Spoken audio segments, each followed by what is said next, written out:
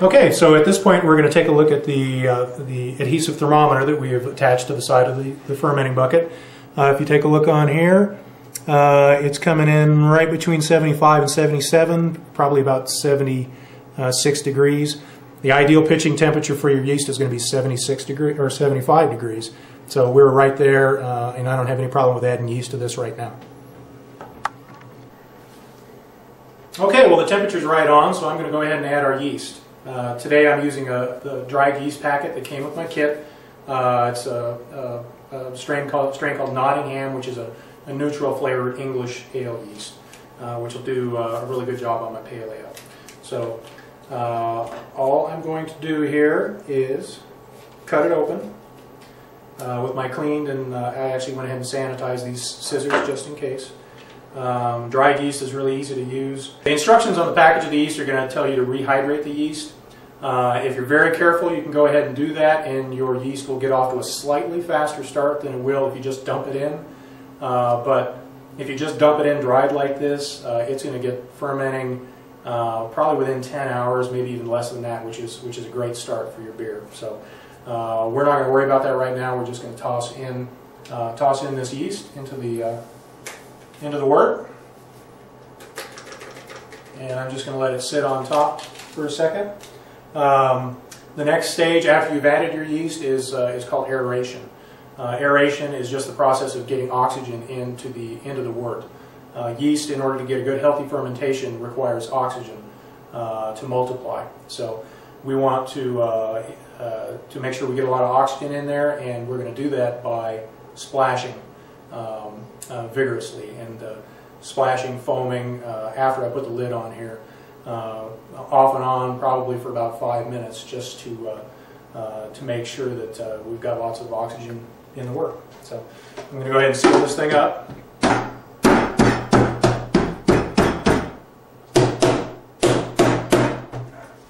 Okay, and I'm going to start to rock it back and forth.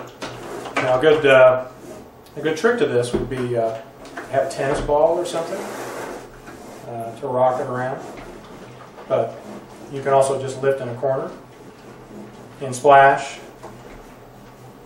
Say I would splash it for a while, go ahead, rest for a little bit, but do this off and on for about 5 minutes. Okay, I've been aerating for about 5 minutes. Now I'm going to go ahead and peel the lid back.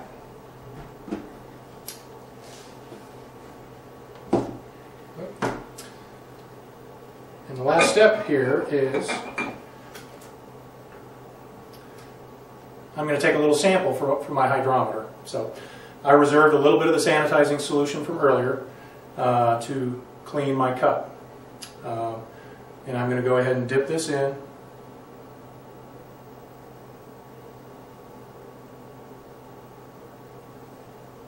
And get enough wort so that I can do a hydrometer test to see what my specific gravity was or is. And again, this will give me an idea, give me the ability to track the progress of the fermentation, and also get an idea of the alcohol content of the finished beer.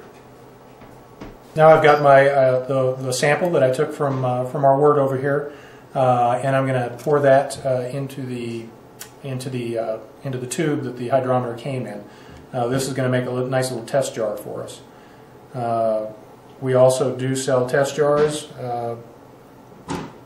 that you can use for this, but the jar the hydrometer came in works really well too.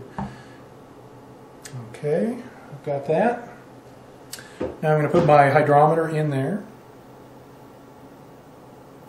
and we're going to see at what level this hydrometer floats at, and that's going to tell us what our specific gravity is. Sometimes you're going to get a little bit of foam on top here, and that will settle after a while. But right away, even with the foam, you can get a pretty good idea of what your gravity is.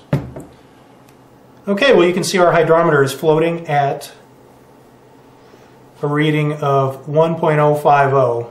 Okay, this at the top is the first two numbers of the scale, 1.000. These last two numbers are going to be the last two numbers in the scale. So 1.05, maybe even 1.052 which is exactly where this beer should have turned out. We recommend that you do what we call a satellite fermentation. In order to keep from having to get into your fermenting bucket to repeatedly get samples, what we want you to do is go ahead and keep this initial sample that you did. We already added yeast to it, so this little sample is going to start to ferment just the same as the main batch of beer over here in the fermenter.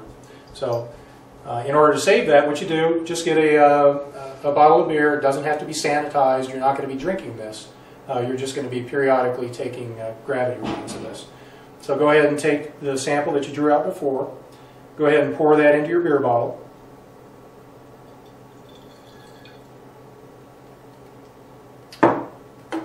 And all you really need to do is you can stick a paper towel in this or cover it up. Cover it loosely because you are going to be getting fermenting gases out of this. If you plugged it tight, it might blow up. So you do want to make sure the gas can escape. But you're going to keep this in the same place as your fermenting bucket. And as this ferments, this will ferment too. Periodically, as we recommend in the instructions, go ahead and pour this mixture back into your hydrometer test jar and take gravity readings. At this point, the beer is finished. The lid is on over here. The only thing I haven't done is put the airlock into the bucket, and I'm going to do that here in a second.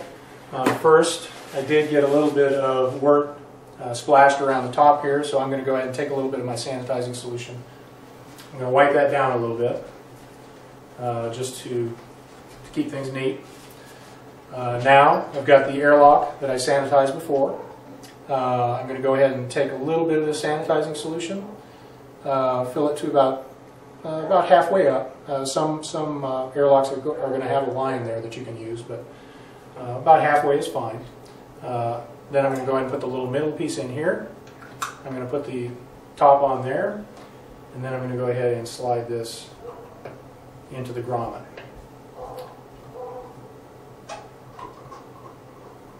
Okay, now you're done brewing for today. All you need to do is find a good spot to keep this fermenter while the beer ferments inside. What you're looking for is a nice place with a steady temperature, ideally between 65 and 75 degrees. Remember the wort inside, as it ferments, it's going to generate a little bit of heat. So it's going to be, the fermenting beer is going to be 2-3 degrees warmer than the ambient air. So usually a closet works well for this, someplace dark, cool, out of the way.